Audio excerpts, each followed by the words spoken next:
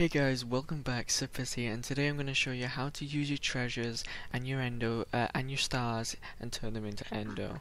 Now, as you might know, that the treasures you can actually use, which are the sculptures, you can use them as decorations. You can also use these as decorations too, but obviously what you're here for is to be able to make your stars and your sculptures into endo.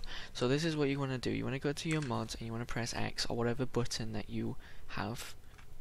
Alright, and you want to go to your treasures, and we're going to use this for an example. Now, I don't have an Ember star, but I do have 3 cyan stars, so I'll be able to show you perfectly fine.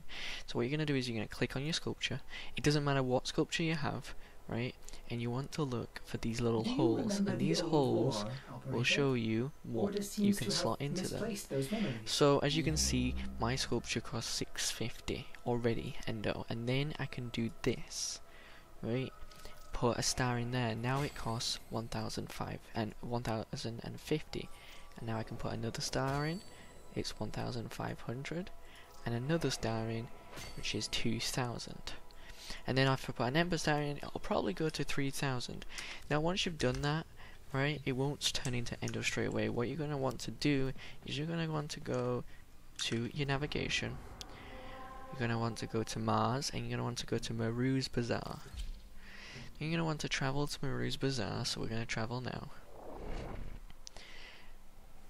Alright, and Maru's Bazaar is mainly for trading and buying from other players, but it's also for getting your endo and doing daily treasure quests. As I'm aware, they are daily treasure quests that you can get from Maru herself.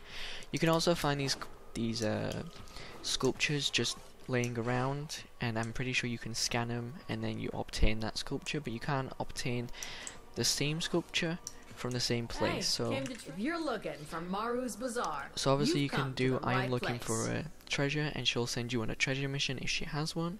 But what you want to do is you want to extract endo from my items, and then for example this one was the one that we just did with the 2,000 endo, and we'd press extract for endo. Now obviously I'm not going to extract it for endo because I want to put an Ember star in there before I do anything, but that's what you guys would do.